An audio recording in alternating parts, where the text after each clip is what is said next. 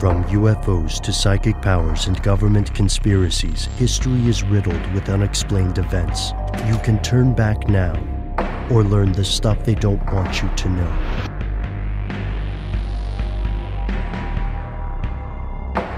Here are the facts. You may not have heard of Thomas Galen Hieronymus before. Depending on who you ask, he's either a kook or a pioneering scientist. Over the course of his life, he spent years researching something he called Eloptic energy, a force that shares many similarities with the orgone theories of Wilhelm Reich. For skeptics, the concept of orgone has been conclusively debunked, and any similar ideas are also considered pseudo-scientific. But, as Hieronymus's advocates argue, he discovered something else, something they swear is real. Here's where it gets crazy.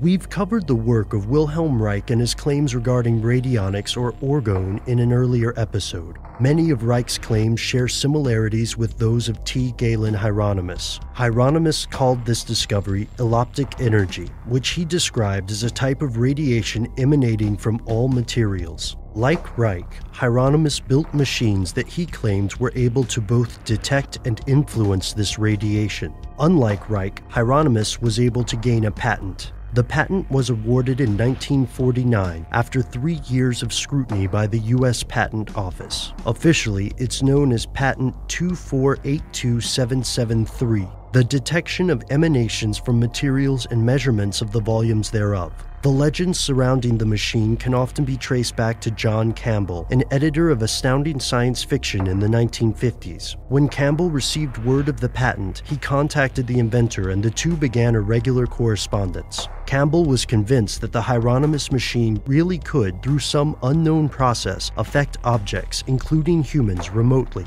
In time, he went further with his claims, writing Hieronymus to say that the machine worked when he simply drew the circuits on a piece of paper. For those who believe that Hieronymus's claims are legitimate, this patent proves their case. But what is the machine supposed to do exactly? Its design is not complex. A sample well for the substance to be examined, a few adjustment dials, some relatively simple electronics, indicators, and a stick plate, which is supposed to produce a physical sensation on the operator's hands when certain conditions are reached. So how does the detection and influence of this eloptic energy affect the real world? In an interview with Hieronymus, the inventor details several trials alleging that he was able to grow plants in darkness, kill corn earworms, and more, all with the use of this machine. There are also numerous rumors about the machine, including claims that the U.S. Air Force and tape manufacturer 3M both contacted Hieronymus at one time or another, asking for his assistance. Yet there are several reasons for skeptics to dismiss the Hieronymus machine.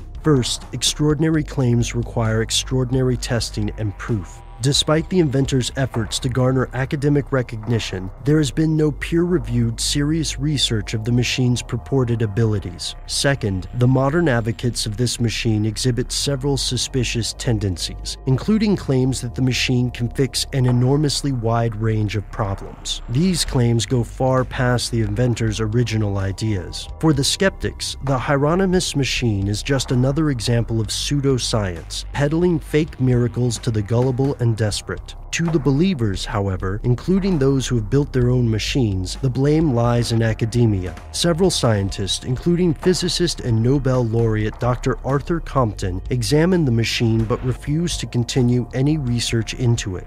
Why? Is the principle behind eloptic energy quack science? Or is it something they don't want you to know?